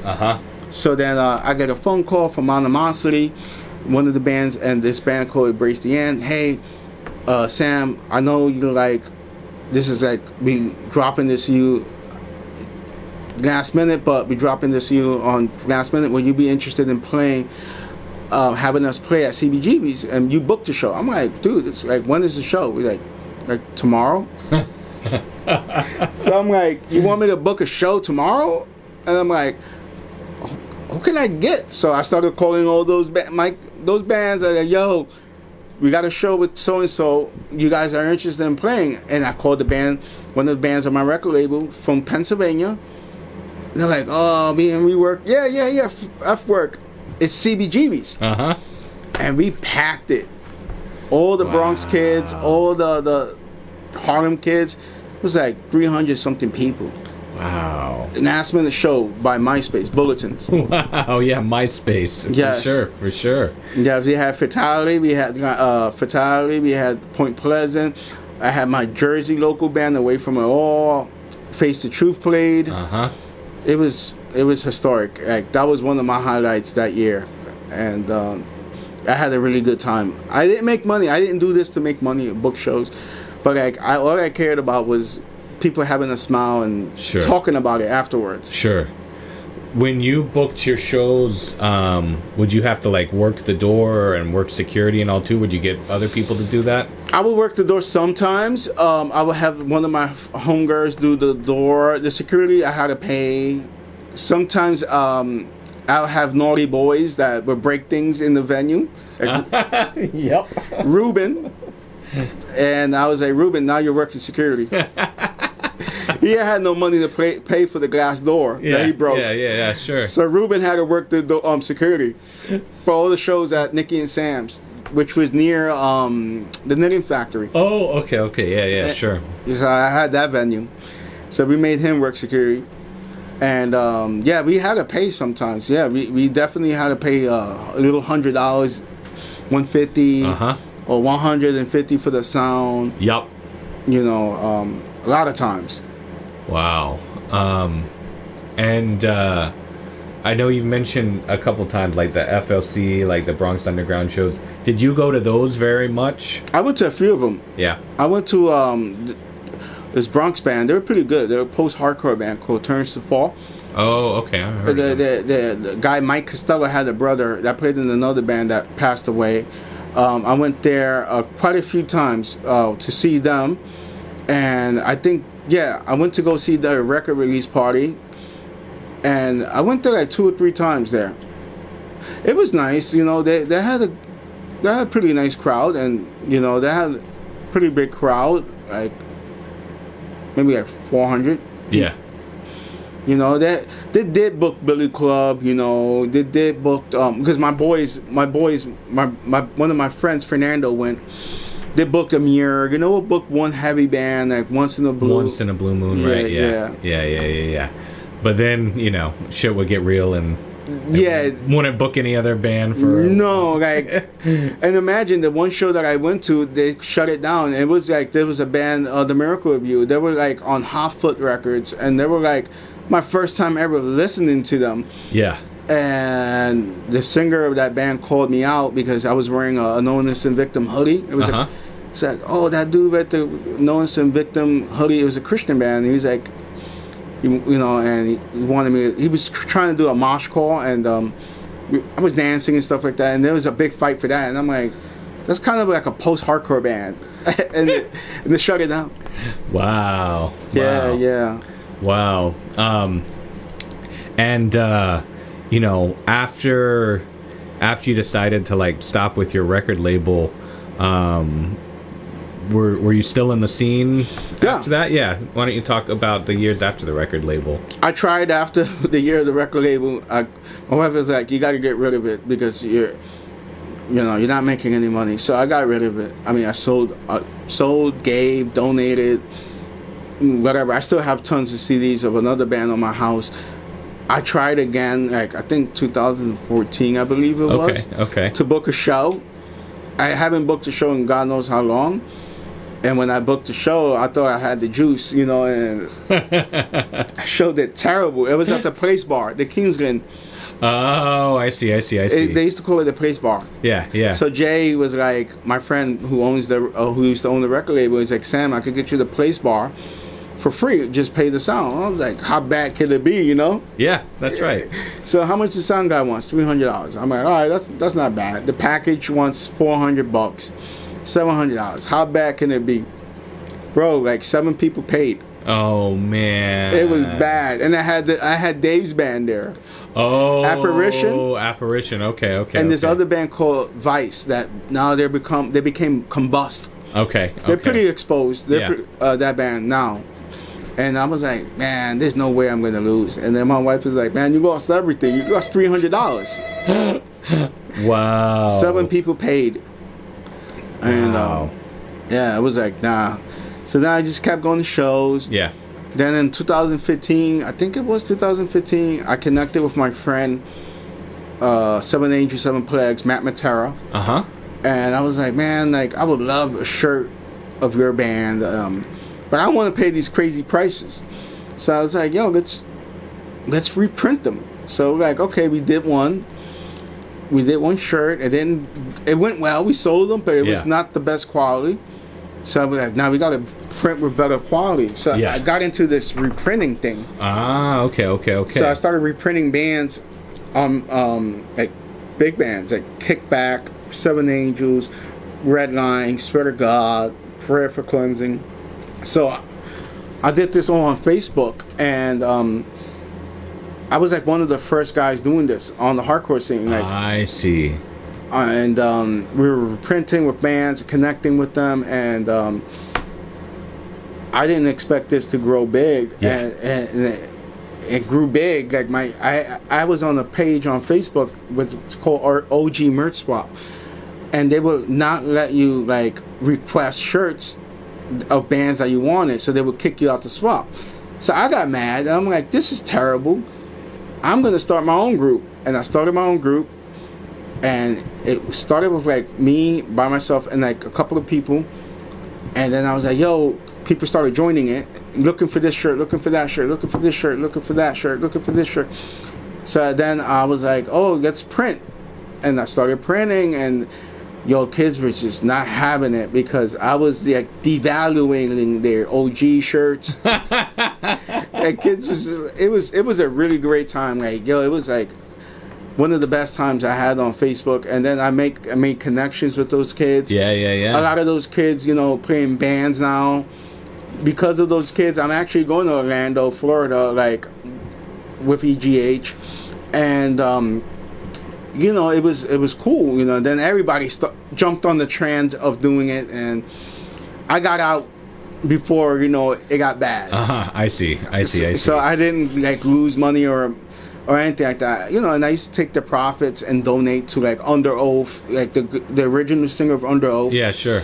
He had a really bad ATV accident. You know, Sworn Enemy drummer died, pulling no neck. So I used to take my profits and just donate it to that, or just kick it back into the shirt business. Sure. So yeah, I was very in tune. Still am in tune with the scene. Still go to shows.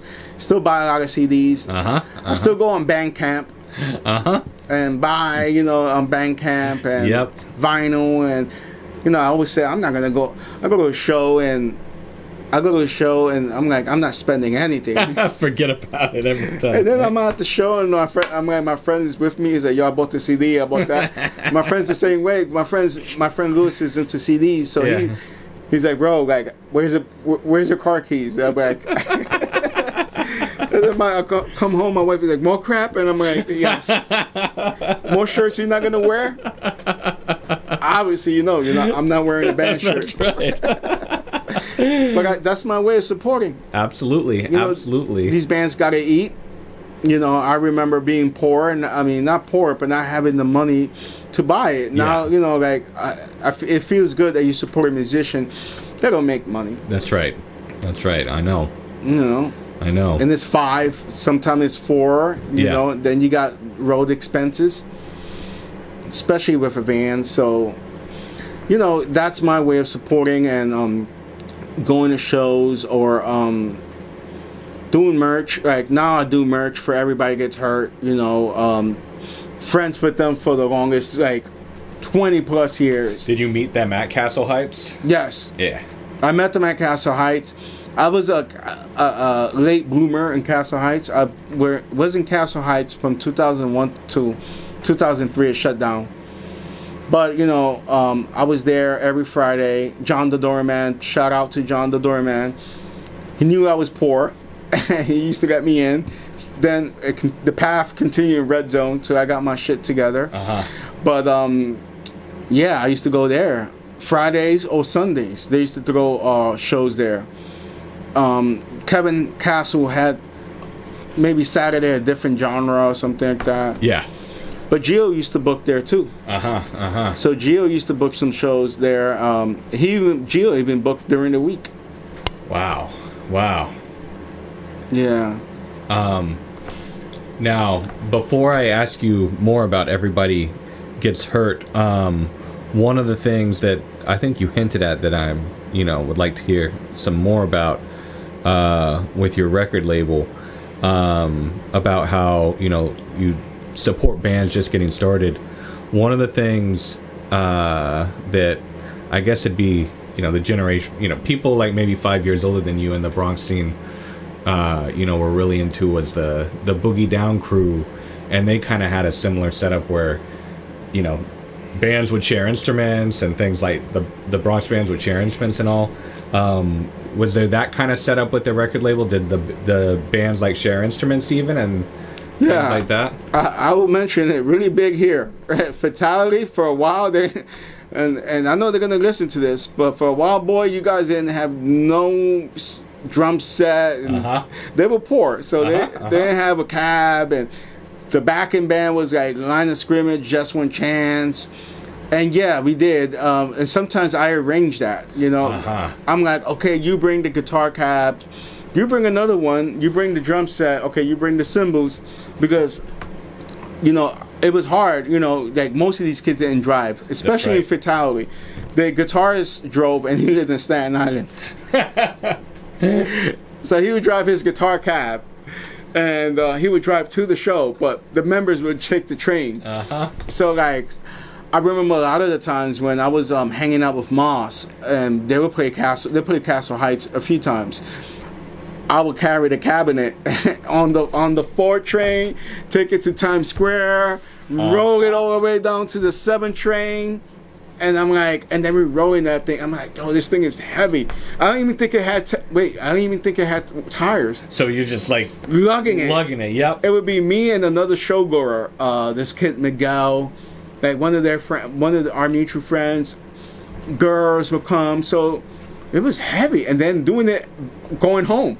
And it was like at like 3 a.m. and then going up their stairs to their house and bringing it up, because he lived in the 3rd floor. Walk up, and it was a mess. Like it was bad. But the sharing of the instruments were, it helped too. Yeah, absolutely. But like there was shows that I booked that the drummers would be like all 5 bands.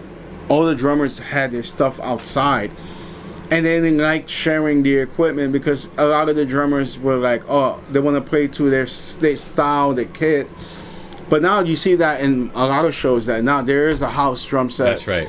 Like the Monarch, the Meadows, the Kingsland, But a lot of my band, like Everybody Gets Hurt, they're always worried about that. I'm like, bro, like you guys are stuck in like Castle Heights. Like everything is backline most of the time. Don't worry, I'll get it under control. Because I'm the one who speaks to the promoter, and I make sure everything is back. Okay, what do you want us to bring and stuff like that. They do get panicky, but they're professionals. They just want to sound tight. Absolutely.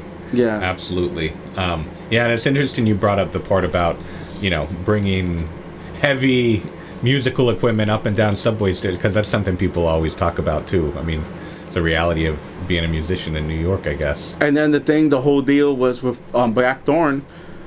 He will give you, I think the shows were like $7, so you had to reach 20 heads to get $2. So like you had a battle between Shaquan, and you got a battle between Aphelis. Aphelis had their little crowd going. And you got to make sure, like, when you go to the show, like, yo, say Moss at the door, say Moss. But sometimes that person at the door is friends with everybody. That's right, absolutely. And then, that friend would be like, oh, can I see the sheet? And, a lot of kids used to tell me that when I used to do the door. Can I see your sheet? Okay, save for him, for this band. But I didn't work that way, Yeah. a lot of my bands knew that there was no money involved in this. Sure. And when I booked the show, like, the guarantees would go to the headliners. Unless it was like Billy Club or something like that. Yeah, sure. Billy Club would play and they're like, okay, we need $100. You know, okay, we'll make that happen. Yeah. But like, my little crew of bands, they just wanted to see that band like travel. And Absolutely. the bands that used to travel they have a band from Indiana called Blood In, Blood Out. They would travel all the way from Indiana to play for me for $200. Ooh, wow. Just because they loved New York and they loved me, and I was like, hey, I need you guys in a show next month, 2 months from now. Okay. Wow. And they paid them, and they were like, you crazy, you pay us right before we go on. I was like, the show's not going to do well today. Yes. You know, after going through that horrific experience with Evergreen Terrace and Unbroken Wings, I never wanted that experience again. So I always had my backup money. Absolutely. Yeah. That's good. That's good. Wow. So do you want to talk a little bit about what your most recent experience with Everybody Gets Hurt was like? Oh, wow. Well, there's a lot of experiences. The first experience was just seeing them before the festivals this January, just seeing them on the flyer. Uh-huh. And I have Rob's number, the singer, and I'm wondering if it was still the same number. So I'm like, hey, I see that you guys are on FYA Fest in Florida. And he responded really quick. Yeah. And he's like, yeah, Sam, we're on it. I said, hey, if you want me to do merch again, because I did merch on one of their last show, actually the last show. Oh, okay. He called me and he's like, I want you to run the door. And run the merch. And because one time they played, I forgot, no, not one time. Was it one time? No. Oh, no, he just randomly called me to do the merch. Okay, yeah. It was the show that they were going to play. They played the last show in 2016 at Club Reverb. So then that day, I was like, you guys got a lot of shit here. And you guys don't know what you got here. Like, you guys didn't sell anything. Like, give me this stuff. And it was like, what you going to do with it? I said, don't worry, I'll do something with it. And I went on Facebook on my group page. Uh-huh. Okay, I got Everybody Gets Hurt merch, and boom, boom, boom, boom, boom, boom, boom, boom, boom. Everybody started buying. Wow. And I sold it all. Oh my God. And they were like, yo, you crazy. I made like $5,000. Oh my God, wow. So they came down to the Bronx, and I'm like, okay, I did you the favor, yeah. but you're gonna do the favor with me to drop them off to the post office. Uh-huh.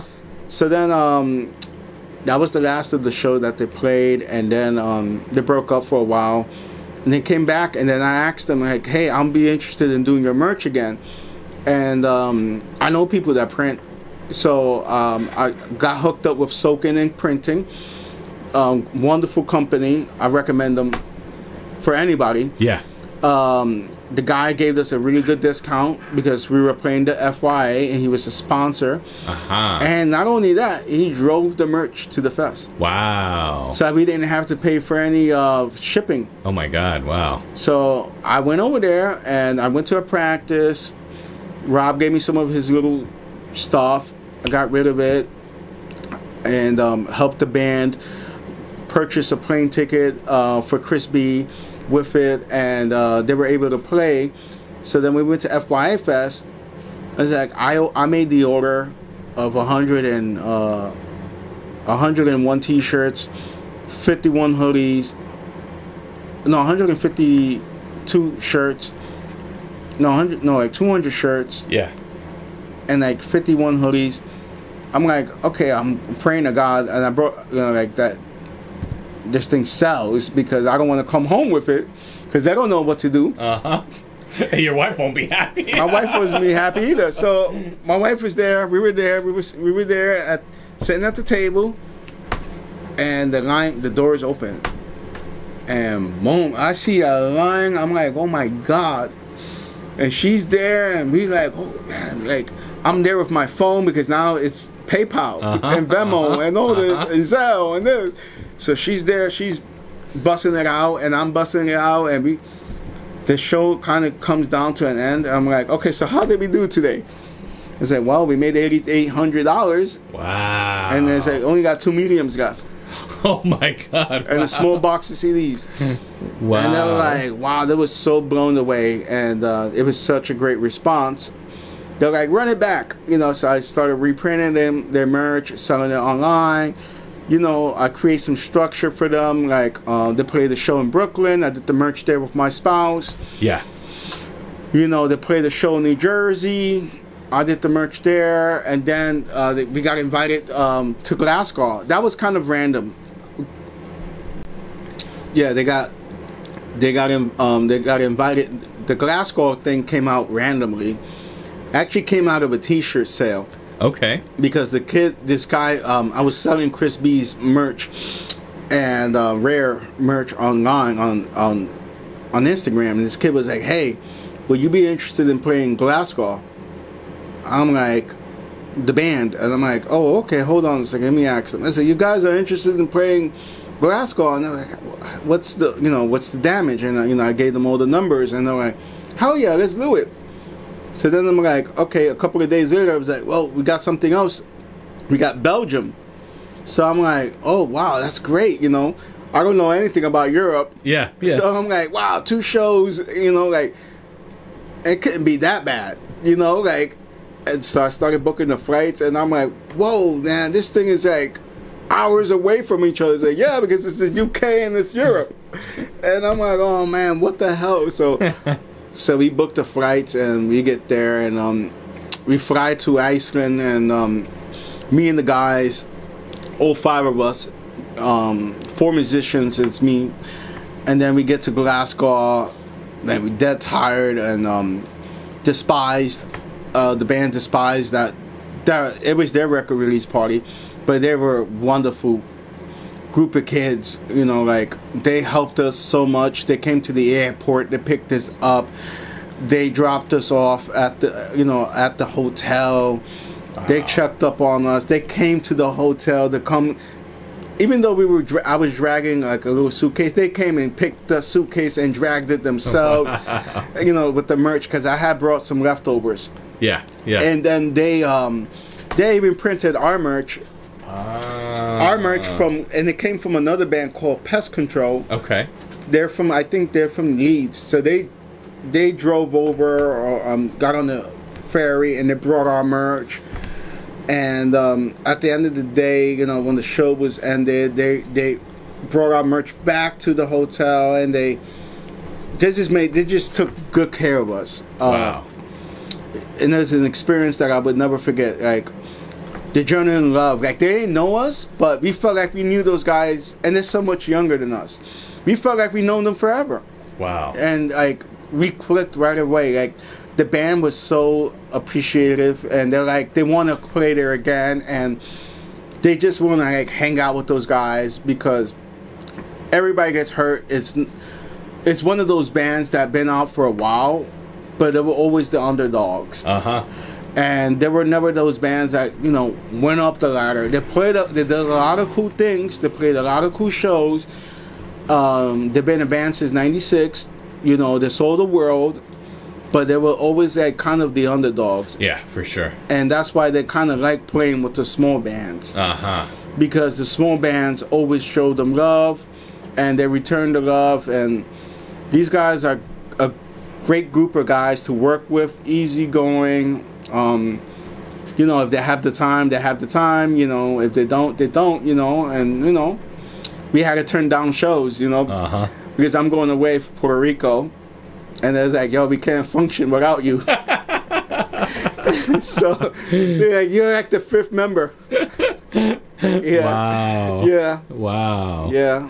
And you were telling me before we started this that about EGH playing with Brass Knuckle Brigade and yeah, that was crazy. Was that like? It was great, because those 2 bands, they're like this. They're like brothers. Like, those guys known each other since they were in each other's weddings. Like Martin, like Martin knows Rob's kids, Chris's kids, wives and everything. Vice versa, like Chris B, he knows all of their children. Like, it was great because, you know, they haven't played Muttley and Martin, especially Jay, hasn't played shows in quite a while. Yep. And Jay hasn't really got Phil Vibe's son. He did like a couple of things with his dad with the Julius, like one show or something, but now he's a little bit more consistent with a band. And he's enjoying it. Like, he was there, we were chilling, like, he's like having fun, like he's connecting, he's making friends, you know. Most importantly, he's doing music. Yeah, and he's a phenomenal guitarist. Yeah, he's a really good guitarist, and you know, he's just easygoing too. He's another one that it's down to earth, and like he mingles with any crowd. Yeah. Wow. But it was a good time for both bands. So what's next for you? More EGH? Anything else that you want to do in the scene in the next little bit? Yeah, I'm doing the EGH. We're doing the EGH in Florida. I think Cali is next month.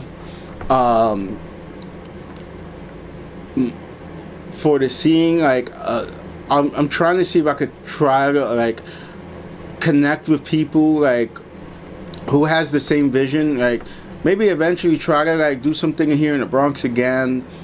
You know, see what's out there. Like try to like push something. You know, down here, you know, I'm pretty sure there's spots, but, you know, like one day maybe talk with Gary, you know, Gary Muttley was like, always like where the shows were, Gary was, like Gary didn't even have to like your music, but he will go to your shows to check you guys out or something like that.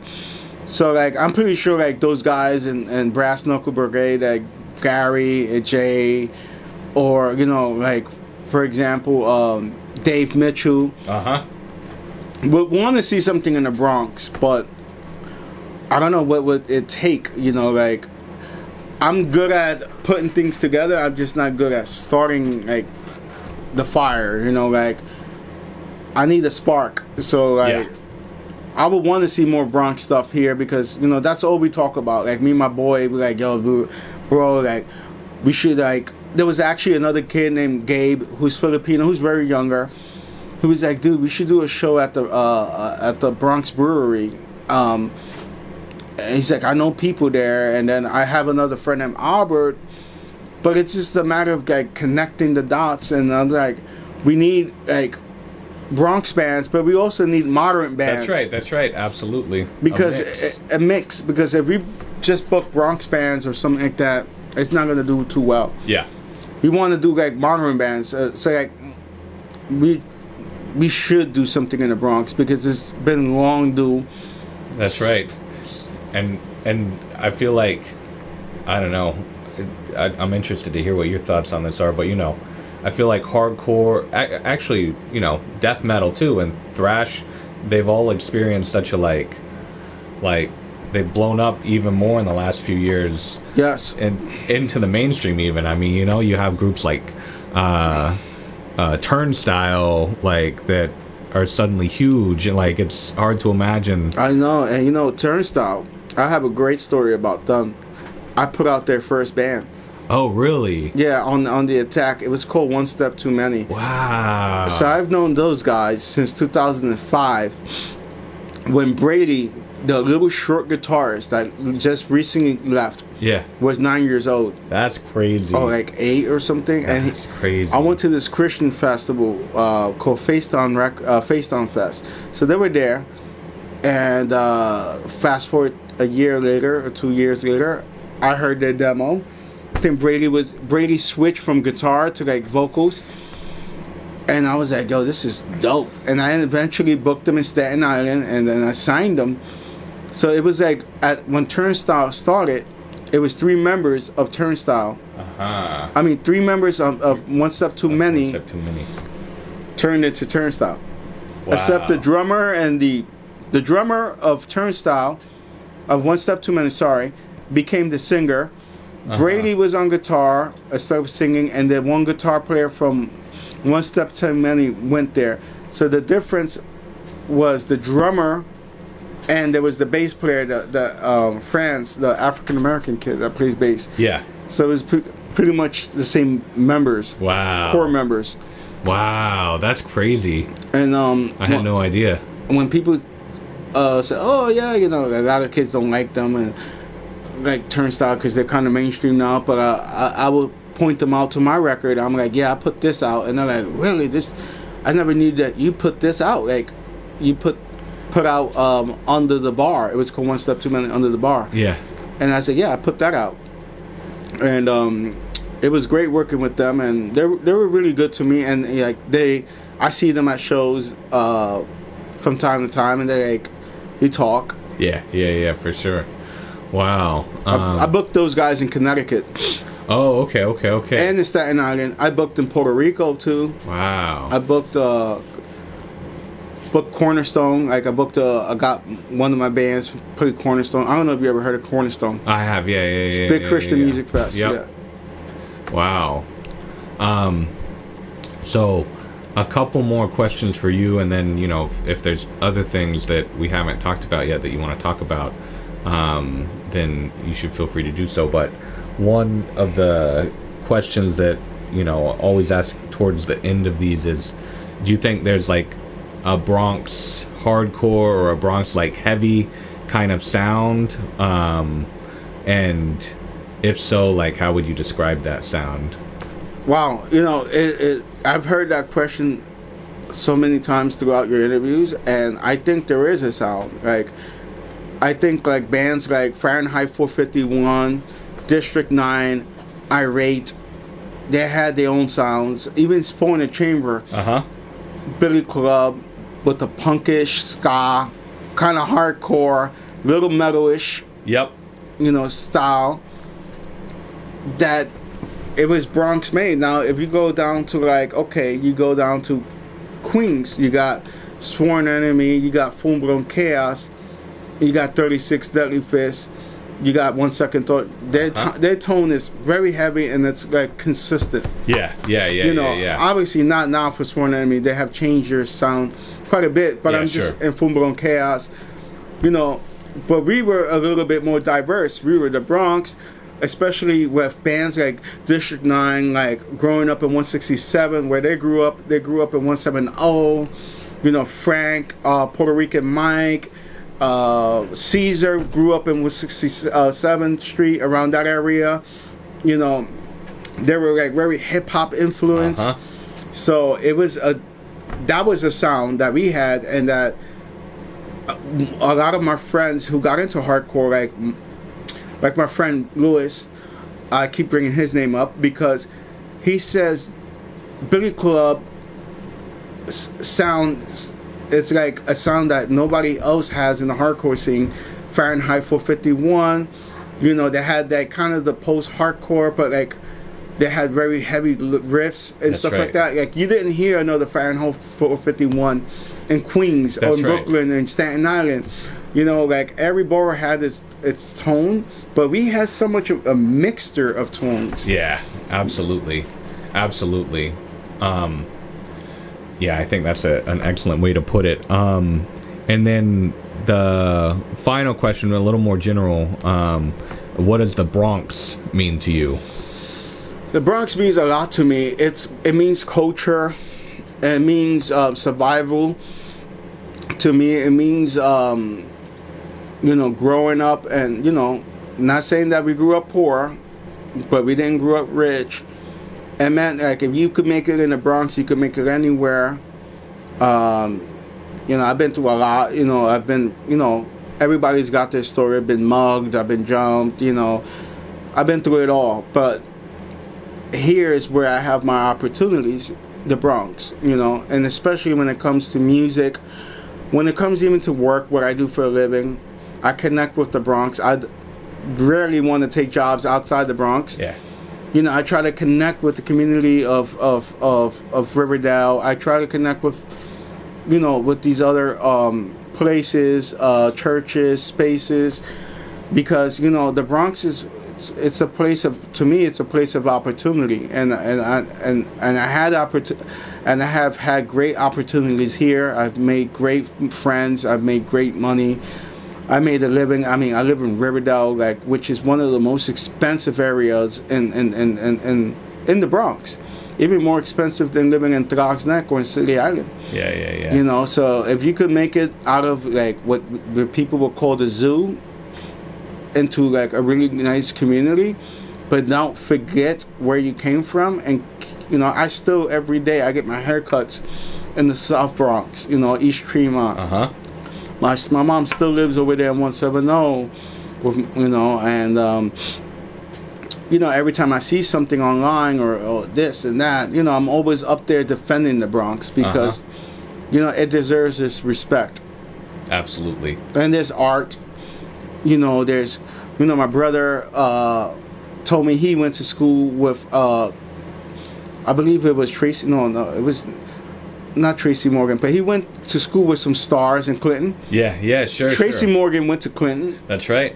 Tracy Morgan, I see him once in a blue, like, on 238th. I know he has a friend around there, but I'm like, I see the car, I'm like, wow, he hangs out.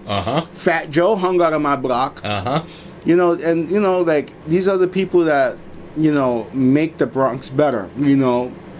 And in terms of culture, it's everything, you know, like we have everything here. Like, that's, you know, my building itself, we have a blend of cultures. We have African Americans, we have Americans, we have Italians, we have Chinese, we have Indians, we have all kinds of backgrounds.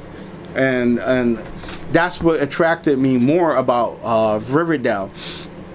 You know, it was more of a more diversity. Yeah, it was very diverse, and that's why I say the Bronx is very diverse.